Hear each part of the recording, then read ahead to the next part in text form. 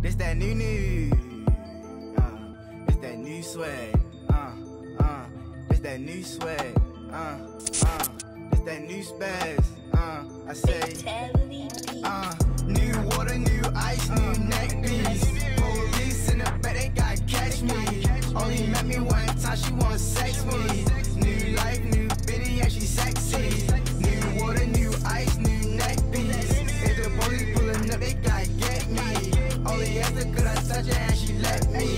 New bitty, new bag, new VV. I'm the nigga with the bag and I ain't trap me. I apply a little pressure, ain't mad. I can fly it in the mountains like a Latin. I could never fall in love, I learned my lesson. Grandmother still alive, so it's a blessing. If my niggas down bad, I'ma catch them. 15 to 1500, who want pressure? 15 to 1500, who want pressure? Fatality, my nigga on the beat. Get rich and throw my niggas on the beat. Street cred and I'm good on IG. Touchdown, all these niggas hate me. Niggas mad cause that girlfriend's like me. Off day and I'm Hugo Boss sing. Well known, you can Google my name. Same click, 100 bands, I won't change. Yes. Yes, we back in the building with another podcast, and this is RawDope Podcast, and I'm your host, Hand 5000. And I got my brother in the building, Kenny Fatso. I got Leader Genius, a.k.a. 19 leads on the board, Digital Empath, the unguardable, the unstoppable, the unbreakable, Baltimore City, the DMV, #1 podcast. We in the building, but listen, man, I'm going to get straight to it. Everybody that know me, I always tell my story, and one of the most stories that I share with the people is one of the most devastating days in my life. Is when I looked at Baltimore from my back. And what I mean by that, in 2004 on 9/11 at 4:30 in the morning, I was shot 5 times. It was about 7 of us got shot that night. 1 of us, didn't make it. 6 of us survived. So with that being said, a good friend of mine came to me with this idea to go past goal and to go past the thinking. And he said to me, bro, how do you feel about service to humanity? And I said, that's the best work of life. So he introduced me to something called Every Town for Gun Safety. So when we did the research and we went to the page, I'm just thinking it was just another organization that just, talking and don't preach it. But when I went on there, I seen victims, I seen mothers, I seen grandmothers, I seen parents, I seen everybody on one page. So today we got the privilege to meet the person that orchestrated this. So I thank you to our platform. And on our platform, I can't say it to you, we got some cardinal rules, and they simple. And it's the 3F, but anything you say can and will be used against you on the internet. So we just like for you to keep it real. So introduce yourself to our audience. Yes. Well, first of all, thank you for having me here. Thank you for sharing your story. My name's Angela Farrell Zabala, and I'm the executive director of Moms Demand Action, which is an arm of Every Town for Gun Safety. Yes, ma'am. So how long you been doing this? Look, I've been doing social justice work for over 20 years, but I've been at Every Town for a little over 4 years, and I stepped into this role as executive director in April of this year. So it's really important. So what did you grow up at?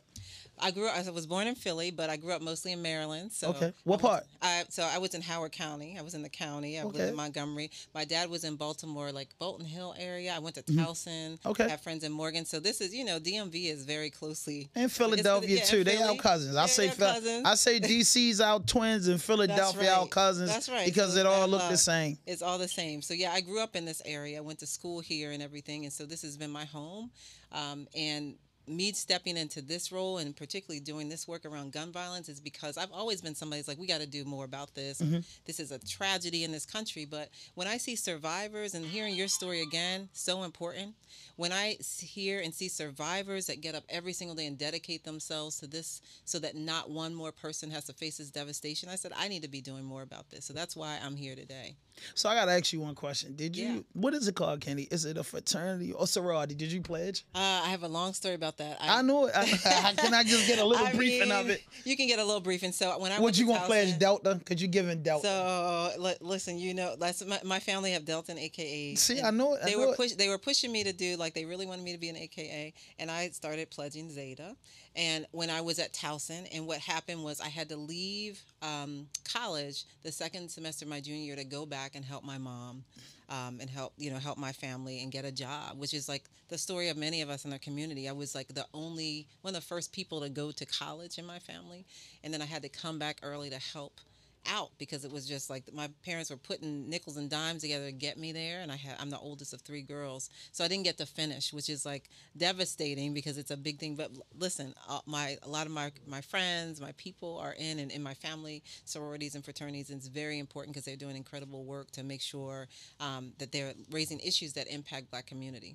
So for a young girl that's in college that faced that same challenge, how would you tell them to get through that? Because that's got to be hard on a young person. I'm guessing you're 19, 20, and to take care of our parents. And that's what we here for. You know, we want to, God forbid it, but we want to bury our parents and be in the best health because that's why we was created. So with that being said, how could you give some advice for a young girl that's in that position and think, if I don't go to college, I'm going to lose everything? Listen, I would say a couple things. I think education is very important. And at the same time, I would say there are things that have got me to this point that had nothing to do with the time I spent in college.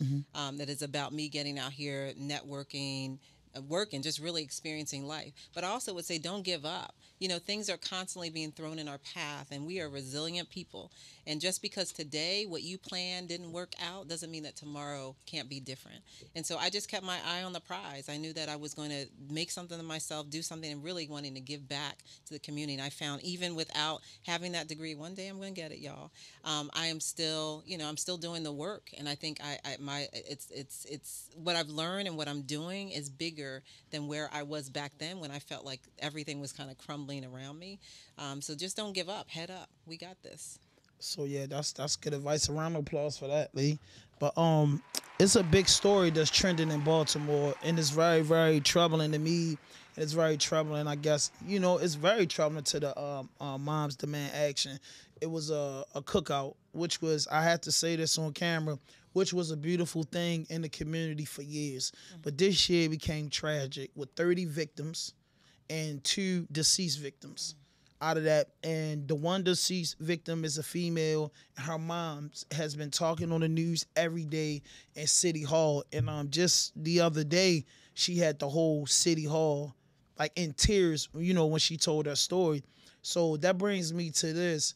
What is the most enjoyable thing about you doing this every time for gun safety things and Mommy's on Demand? Moms Demand Action. Yeah, well, first and foremost, we hear all the tragedies all the time, and oftentimes, like you just described, these are things that may not make national news. They might hit local news, and oftentimes mass shootings and other things make national news, and everybody's kind of trying to figure out what do we do. But our community, the truth is, every single day we're losing people. People Yes. are taken from us, and that doesn't even necessarily make a headline. And as much as that is tragic, what I would say brings me joy, what gives me hope, and why I'm doing this work is because I know the majority of people in this country, period, know that there's a better way. I know that people right in this community and neighborhood know there's a better way, and we can actually do something different. This doesn't have to be an inevitability. We know all the statistics, but we're going to get up and every day figure out new ways to kind of approach this issue. It's law and policy and all that other stuff, but today I spent time with community. Like I'm looking at my man Tone, who's doing incredible work, and everybody around Tone, the Flip Project, just really, and Uncle T. Like I just got to be with community and see people that are changing lives, one person at a time. That's absolutely what we need. So that's what gives me joy. That what gets me up every day to keep doing this work, because I know that we're going to get over. We're going to get through this. Is it going to be hard? Absolutely. But we got this. We're going to do this. So for anybody that can ask the question, since you've been with Everytown for gun safety, what has Everytown, just shed a light on some of the things that Everytown has done and stand behind 100%? Yeah, first of all, we know that in order to make change, we need to, elections matter. People have to vote. And I know sometimes it's like, well, what am I voting for? I vote for somebody, and then my community is still the same. Nothing's changing here. But I will tell you this, particularly in Maryland, when we think about the state house, we got a trifecta. We got the first Black governor. We have both the state assembly and the Senate that are doing incredible work that's pushing to make sure that they are addressing problems of gun violence. Now, is there more to be done? Absolutely. But I will say that's the first thing, that we are making sure that we're putting people in seats and training them to run for office, because that is the only way in many cases that we can make changes to change the game, because these folks are playing games. Then get people that really are passionate about this issue, survivors, people impacted, they're going to do something different. I think I talked about running for office. We have a whole program called Demand a Seat, and we're launching it with young people to make sure that they know that they have a way that from school board all the way up to Congress, local office, that you can do something. So it's like office training to Office be training, politics? absolutely, and also to Political training. political training, but also not just to run for office, but also to run like really good campaigns and have be people like a win. campaign manager, I mean, and then we're all over the country, so we're all 50 states plus DC where I live, and so we are getting, state by state, doing things to stop bad bills from going across, but also pushing. One thing I'm most proud about is we had last summer the first federal legislation in about 30 years, and it really opened up the door for things like getting resources into community violence interruption groups. Mm-hmm. There were millions of dollars that were dedicated to that, and we are seeing the results of that. When we think about community violence interrupters, they're on the ground literally putting their life and body in between bullets to make sure that somebody isn't shot and then feeling like they have to pay back, or retribution has to come. They're stopping and wrapping around and giving services to families, because it's trauma. It's deep trauma in our community. So not only we have to figure out laws, we got to also figure out the healing piece too. So how many moms have you ran across that have lost their children, and what's that like? So many. I mean, it's so many. I can't even put a number to it. A good portion of our volunteers are survivors themselves. What it's like, it's heart-wrenching to hear it. It's not surprising, but when you get to not just hear statistics, right, but it's a person's name. You call the name of the person that was taken and hear the pain of that family and that community. But also, story. Yeah, and their story. But they get up through that pain, and they get up and know that they want to do something different. They want to do something about it so that not one more person needs to suffer in this way. So it's incredibly, it's something that really inspires me to continue to do this work. So just, a question, what do you think that it'll take for our communities, just between Philadelphia and DC? What do you think that it'll take for our community to just get into the spirit of sticking together and loving one another? Yeah, I think a lot of it is happening. We just don't see it. Like, you turn on the news and you hear all the negative things about our community. What's going wrong? Especially when we think about Black people. Like, you turn on the news, it's like this is happening, healthcare is bad, crime's bad, what's happening? But today I got to see firsthand people actually doing the work. Like Tone, again, I'm going to lift him up. He's getting out here and making a different way for people. I think we just have to make sure that we're elevating and lifting up those stories, giving people access and letting them know that you don't have to know everything. You don't have to be a lawmaker. You don't have to run for office. I love it if you want to. But it takes a little thing, just recognizing there's an issue, talking to your people about it, like getting involved with a flip project. There's so many ways that you can use your voice for influence. And so I think that's what it's going to take, but also investment from our elected officials so that they're putting money in the places, because when we know where there's violence, we also will see their underinvestment in communities. So we can talk about school, we can talk about jobs, we can talk about food deserts. It's a layered intersectional problem. So it has to be looked at in that very holistic way. Now, the expertise I have is really around the gun violence piece, but I also know as a Black woman what it means. And, I was born in Philly, and I see when we go back and see communities there, you can see where there's disinvestment, when people are not investing in communities, and that's where violence can grow rampant. So we got to do something about making sure resources are getting to communities, but also understand that the solutions are right in the community. So we need to be listening to folks that live there, that are experiencing this every single day. So if I'm a parent, and just say for instance, I'm just using this for example, and I lost 2 of my kids,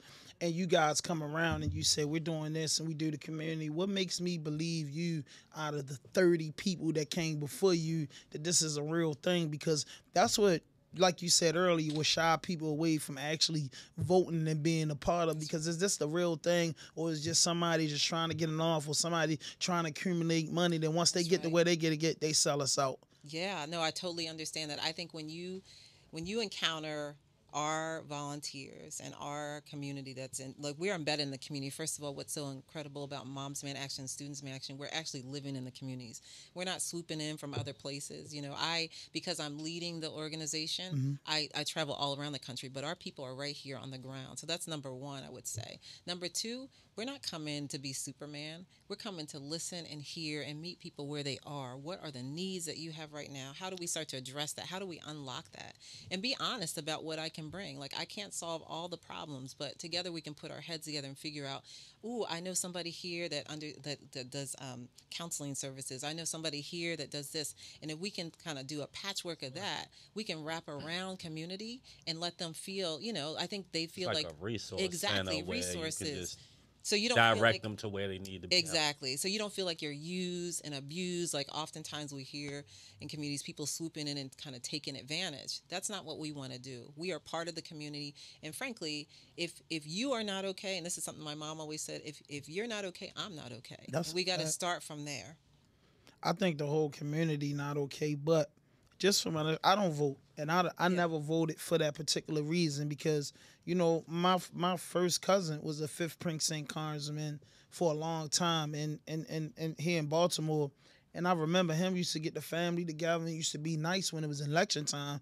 Grandma and everybody vote, and then when it was time, once he got in office, he never did nothing for his family. So I'm not gonna say he never did nothing for the family, but it was like the people that was in the mud with you, I never see you really like do nothing. So it takes a sense of trust. You know what I mean? I agree with you. And look, I would be dishonest if I didn't say there are politicians out there that are here just to be politicians. Mm-hmm. That's absolutely right. And the way I would flip that is say, why don't we get our people in office? Why don't we get our people in these communities doing this in the state houses everywhere across this country? That's when change is going to be made. And it's simple things like you don't have to run for mayor. Like, again, I keep lifting up Tone because I'm just so inspired by this work. He's literally like a mayor running around the city. The way he's behaving. Like, this is what it is. Like, we just need to invest in our communities and just know that power is held. We hold power, but we also know that in the halls of Congress or in state houses or in the mayor's mansion, wherever that is, we got to have a voice at the table oftentimes because, as my predecessor said, if you're not, at the table, you're on the menu. So we got to figure out how we are, changing that. And I had the same conversation. I have twins that just turned 22 this year. Oh, wow. Congratulations. Yes. And their first election, they voted in, it was 2020. And my daughter was in it. She was ready. She was mad. She was like, women's rights. She just had my son was like, I don't know what this is going to do for me. And I don't like any of these people anyway. And they don't care about me. Right. And I hear him loud and clear. And I said, let's figure this out. Because when you kind of break it down, it's not just about voting for that president or that senator. It's like our courts are impacted. And we think about the history of black people in this country.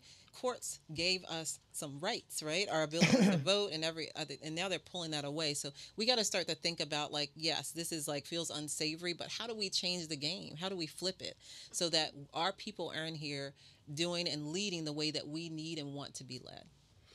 Beautiful. So just, to get an understanding, because that's something that I stay away from, the politics. Could you just, if you don't mind, outside of yourself, is there a couple people that's like, that you ran across that's probably going to run for office between Philadelphia and D.C. that we should be looking up and we, it's kind of support, do our research on them? Yeah. So I would say, look, I'd love to give you information. Off the top of my head, I can't give a particular people. I will say with our program, Demand a Seat, we have so many volunteers that are literally start from advocating. Many of them are survivors and have seen things and said this is enough. So they're advocating for good policy and they say, wait a minute, like, I'm going to do more than this, and decide to step in and run for office. In particular, women have a harder time. You ask them, they say, I don't know the formula. You got to ask them like 10 times before they agree. Maybe even in black women and black people, probably even in more. But I see volunteers and survivors every day that decide they're going to do something different, which is incredible. So, that's what I see, and that's what I want to make sure that we have when we talk about bringing people, electing people to office that are going to actually have our needs and the things that our community need, putting that forward. So if you run for office, why should we vote for you? If I run for office, a particular office. Why should we vote for you? wow. Well, first of all, I'm not set up to run right now. I like doing my organizing. But if I were running for office, which I'm not, What office would you run for if you was to run? I would do something local. I Like think councilman? I would do councilman, mayor, something like that. I would start Okay. there. I think you just got to build. I don't. So think why should you be our mayor? Good I think old because Baltimore. why would I be the good mayor of Baltimore? Because Good old Baltimore. Good old Baltimore. The reason I think I would run and why I'd be compelling is that I first of all I lead from a place of faith. I lead from a place of I don't have all the answers. It's not about me. You're not electing me because I am the knower of all things or the greatest. You're electing me because I'm going to hold the interests of my community first and foremost. You're electing me because I know the leading cause of death in this country for kids are firearms. And it's 14 times higher for black children. And so we need to do something about it. We need to focus on it. We need to make sure that we're looking at issues in intersectional ways. They're not isolated. People don't live lives in a vacuum. Like today, I'm a survivor of gun violence, and tomorrow I'm a person that's looking to, access reproductive health care. There's a whole host of things that our communities are thinking about every single day. And I want to make sure that those issues are front and foremost. I'm not going to be bought and sold. None of that matters to me. I want our communities whole, because if we are not just surviving but thriving, then this whole nation can't. It doesn't work that way. Again, if you're not okay, I'm not okay. I think I might vote. You know what I mean? You kind of like. Now, when was Everytown created? So it will be a decade. It'll be 10 years in 2024. And Everytown is a combination of Mayors Against Illegal Guns, which are mayors across the country that got together, was tired of the illegal trafficking and things happening with gun violence in their communities. And then Moms Demand Action, which Shannon Watts, my predecessor, started after the Sandy Hook shooting. You remember that was in 2013 that happened. Or 2012? 2012. A decade, I'm thinking 10 years from today, but 10 years, 2012. So that happened in Sandy Hook. Those children were taken right before the holidays. And so she got on Facebook, and a Facebook group started, and it grew to this big movement of moms across the country. And that came together and formed Everytown. That is beautiful. Well, I know you got to go, and I got so many questions to ask, but just so short notice. But we appreciate you. You know what I'm saying? We appreciate being a part of that, and we love what you guys doing, and we stand behind it 100%. So just tell the people where they can find you at social media. And if you're looking at this right now, text the word student. That's student with an S to 644-33. That's student with an S to 644-33. And this episode is brought to you by Everytown for gun safety. Every city, every town, every home. That's Tell right. them where they can find you. That's right. So I'm at Pharrell Zabala. Y'all are probably like, how do you spell that? FERRELLZABALA. Yes. At Pharrell Zabala. It is fancy. Pharrell is my different producer. for women. I've actually known a guy. That's your named last name? Pharrell. Yeah. That's I my mean, last Pharrell name. Williams, the famous producer. Yeah, it's F. It's not PH. It's F. Oh, Pharrell Zabala. But so you can find me there. But I will say, let me just say this to y'all. You're not political and everything. You're doing everything you need to be doing. Thank you. You're doing everything you need to be doing Thank to you. get these messages out to community. So do not even underestimate the power that you have to do that. And I'm so grateful to be here with you today. And I'll definitely come back. We can have a longer conversation next time. Yes. This is incredible. And so thank you. Keep doing what you're doing. But just quickly, what we do is we call our platform RawDope. It stands for the rawest and dopest interviews on the planet. And basically, we come from a city where people that's talented don't have a voice. Yes. And they don't get opportunities. It's hard to get on, radio stations. It's hard to get to the TV station if you're not being charged with murder or you committed horrific crime. So me and Kenny, we just wanted to create a platform to give people a voice. You know what I mean? If you're working hard and we check you out and you consistent with your music, we want to interview you. If you do urban community development, we want to interview you. We interview a lady that lost her son to violence. Our platform is for everybody. We had the honor of interviewing Stokey. You know what I'm saying? We interview everybody. Tone. When the flip, we just do it for everybody. So we creating a hub for everybody to come and talk. You don't have to be, you can have 1 million followers or 1 follower. We want the story. Well, it's incredible. Thank you. Keep doing what you're doing, and I support y'all. Hey, listen, man, hit that notification button, hit that subscribe button, drop a like, leave a comment. RawDope Podcast.